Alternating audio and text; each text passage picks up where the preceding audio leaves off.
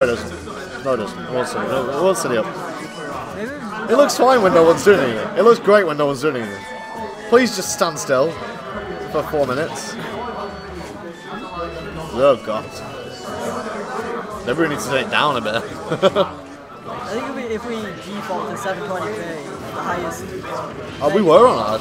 Yeah, but if we cap it to 30, then it can't actually have any issues. It'll have like a few issues, but not as much as it's trying to have. Yeah, sure. With 60. Well, considering it's our first stream, it's not done that badly. Let me move like Ryan's phone closer to it. Oh, it is. 74% on 4G. So let's move it here. Are we running off Ryan's internet? Yeah, we're running off Ryan's internet.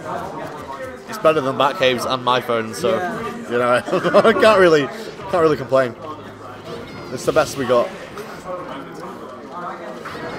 Pikachu's looking for suicides, but it seems like Pikachu's still got this. So to be fair, I can see what he's trying to go for. Though. He's trying to use the thunder to catch him. Yeah, he's playing around though.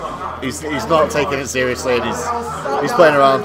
I guess that's what happens when you win amateurs and go straight into a pro, though. It's there is a difference between the two. There's a big difference between like the top 10 here and then everyone else. Yeah, absolutely. And Ethan's just outside of that top 10, but he's still in there. He's still up there, isn't he? It's not as if he's down. You can contest with the best of them. So yeah, exactly. Some nice shield work here from Ethan, at least, and it's nice to see. But Graham really put on some damage. I'm not lying. It's very hard to do against Pikachu when you're at practically kill percent. It can be, yeah. It really. Any mistake leads to up smash out shield.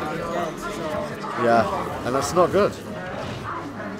It's quite a horrible position to be in. To be fair, I don't. That's it. It's over. Ethan needs to realise that up throw to down B doesn't work past a certain percent.